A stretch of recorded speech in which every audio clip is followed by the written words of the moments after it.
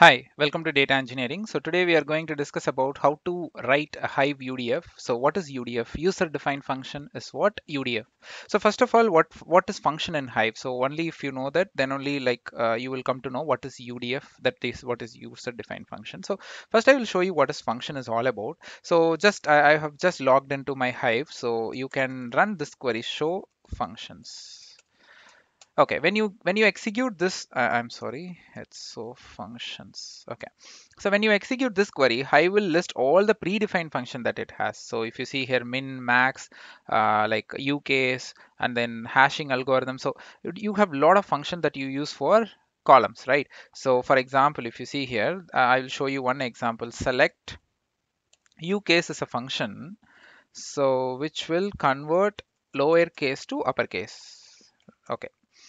Okay, if I give this, so I'll get Gautam in capital letter. So that means like this U case converts a particular value in the given column to uppercase. So this is just for testing. So any function that you call, we used to give only the column name, but I'm giving the value here. So the reason is I'm just doing a testing. But generally what we do is we used to do like this. So if you get confused, because sometimes people used to get confused, what is this for the function? You are giving the value directly. Yeah, it will work, but just that is just for testing.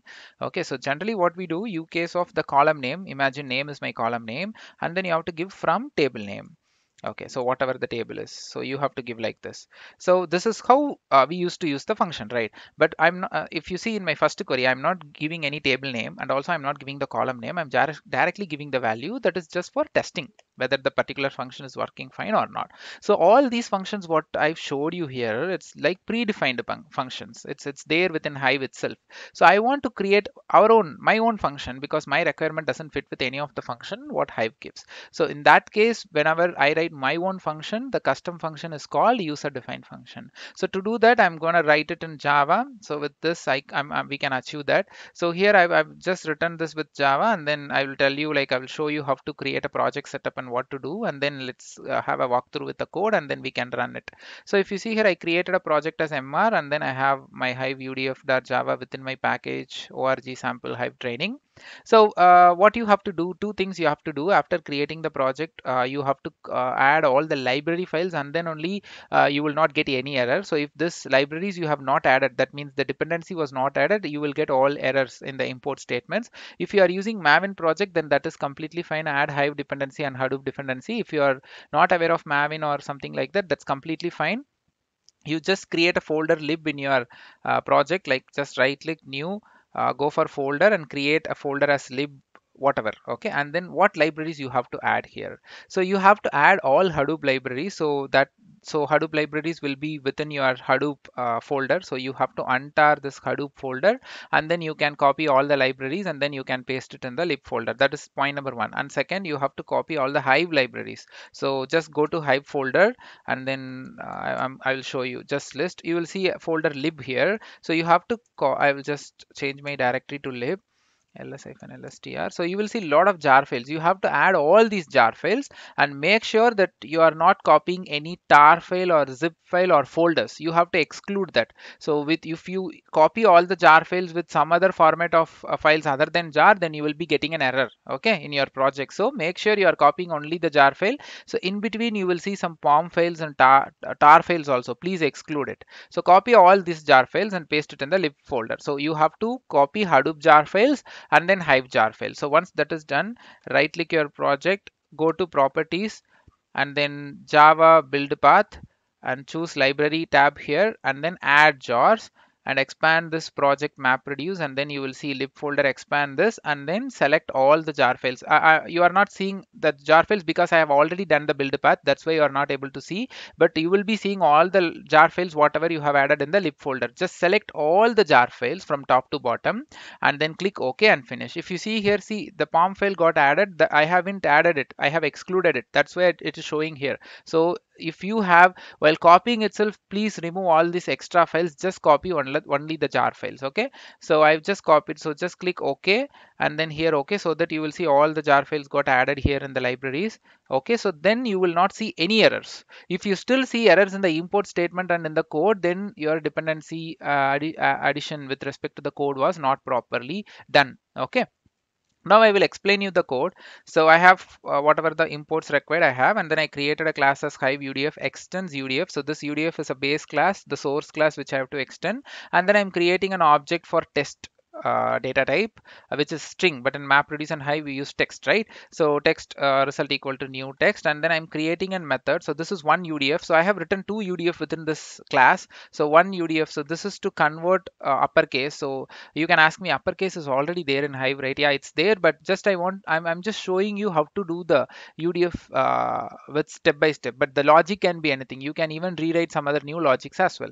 Okay, and then I have one more UDF in which like I used to pass two columns to my function, and these two columns will be get concatenated and with the delimiter of hyphen. So you can even ask me the question, this can be done with the select query itself, right? Yeah, so I'm repeating again, so I'm just trying to explain you how to implement the UDF and how to execute it, but the logic whatever, it's completely depends on you. You have to remove this and have your own logic. So I have written some logics of custom hashing algorithms, so that is something I have done.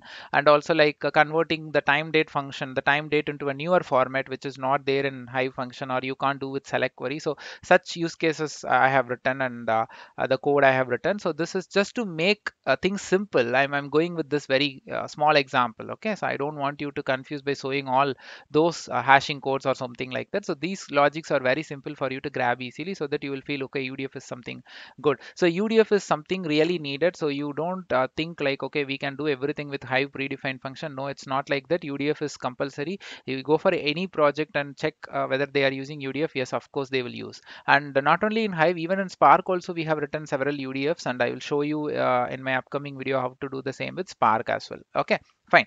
So I will explain you what I have written with the uppercase thing. So I have created an evaluate function. So this function name should be same. So you have to use always the evaluate function only. Don't give your own function name. Just always go with evaluate function. The return type is text.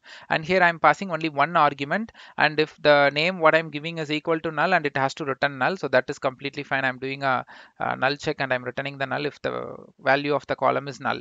And then I'm just creating a simple function, that is string res equal to name dot the name what I'm giving here to string to uppercase. That's it.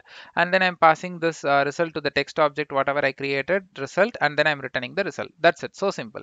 And then the second UDF, as I told you already, I'm concatenating. Like if you see, this evaluate function accepts two argument, that is two columns, and here integer dot to string id column hyphen name column. So that is something like two columns. If I give as an input for the function, it has to concatenate these two columns with hyphen as a delimiter. Okay, and then I'm returning the result.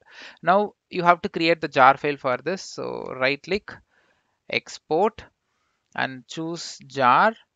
Next, and then you have to give the jar path and then click finish. That's it. So your jar will be get created. So if you see here, my jar is get created in this folder, in desktop under jar folder I have this UDF. That's it. So once this is done, you can you have to follow few more steps to add this jar file with your Hive, and then you have to run your own function.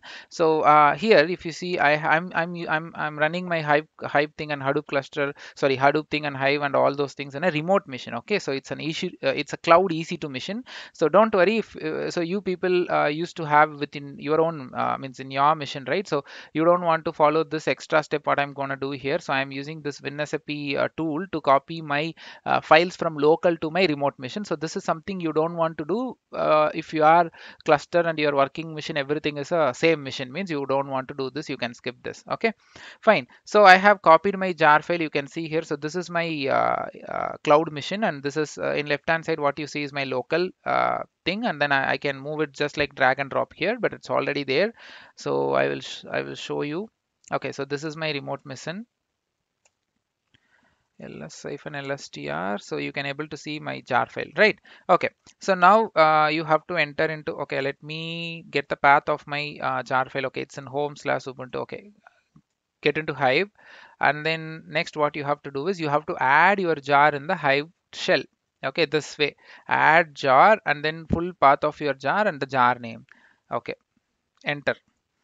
So jar is, it will be get added. So just to check whether your, if you can see here the jar got added. Just to check whether your jar is added or not, you can run this command list jar. So it is there. Now what is the next step? You have to create a temporary function. So I'm creating a function, create temporary function, my function. You can give any name because it's your own function, right? You can give any name as. So you have to give your package name dot class names. Okay, what is your package name in the code? So I'm sorry. Yep. Okay. So if you see here, this is my package name org samples.hive.training. So I have the same in my Eclipse org.samples.hive.training, and then your class name, which is Hive UDF, right? So now you have to create this function. Let me create this function in my Hive.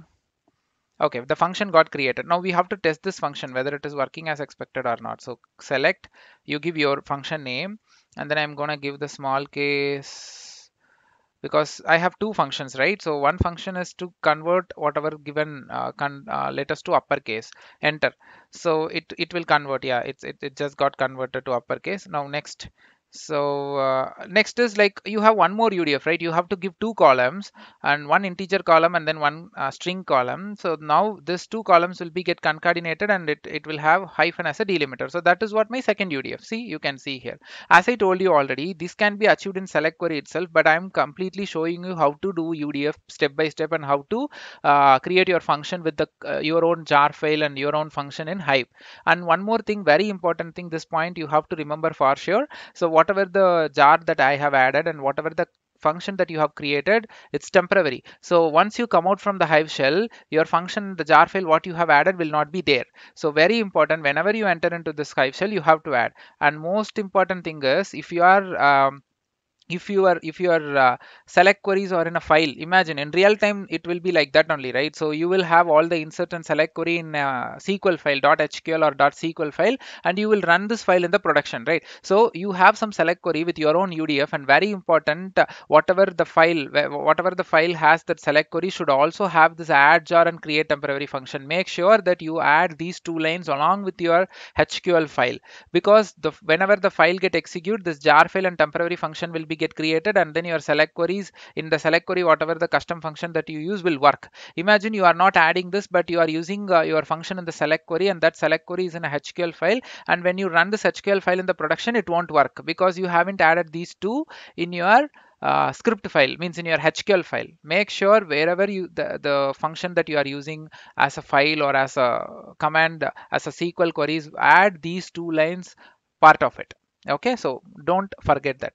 Okay, so that's all with respect to the session, and I hope you really like this session. If you really like this, please do subscribe my channel and forward this to your friends and colleagues. So we do a lot of tech videos like different programming languages, big data science in two languages, English and Tamil. And if you want to get the complete course of big data, I have given the playlist link in the description box. The playlist name is Big Data Course, where you can find all the videos in order wise. You can learn all those stuff, and with that, it's wide enough for you to become a big data developer as a data engineer. And I'll be keep on updating the playlist. I'll be adding more new videos in an order. So please stay with that playlist. Thanks for watching.